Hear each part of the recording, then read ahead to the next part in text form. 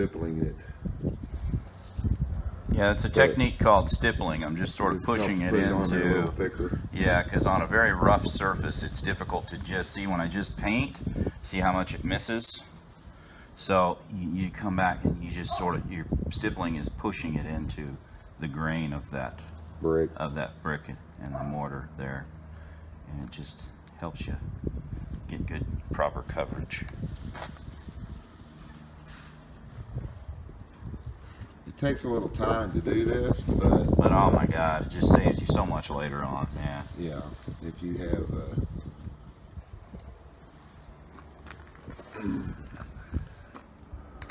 if you touch that brick with any paint or stain, you're hardly likely to get it out, and it's going to be stained forever.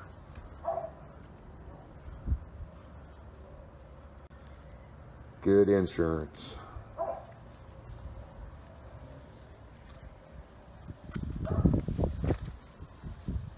I mean, I don't care what kind of tape you're using, red tape, blue tape, whatever. No tape is going to stick to this surface I'm painting right now, I guarantee you that.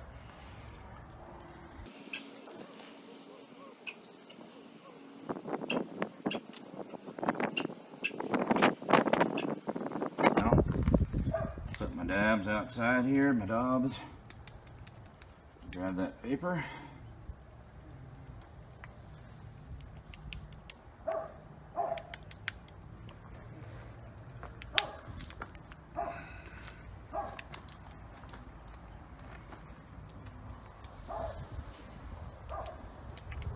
There you go. There it is. Getting a little loose blowing in the wind here, just boom, there you go.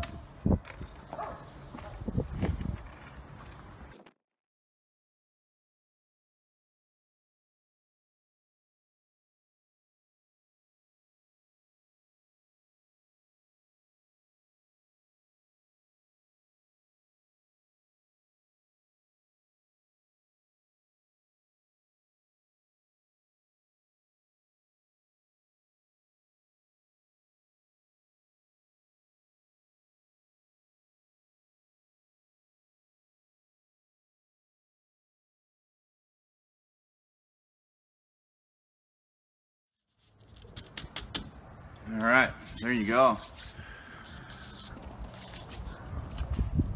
The wind out here is blowing about at least 15-20 miles an hour, and it's not ripping that paper off that wall, even with this.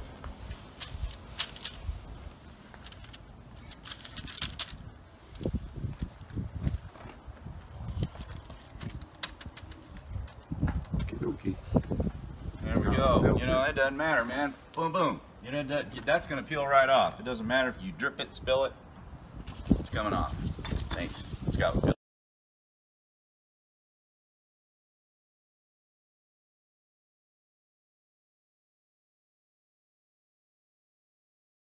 Okay. Now that we have Peel-Tek the brick, we've applied our paper, it's time to shoot the trim. The Peel-Tek is not dry yet, but that's okay. You can go ahead and shoot your paint. Just allow the Peel-Tek paper to remain for a day, and you can peel it at a later time, because you want the Peel-Tek to dry before you peel it.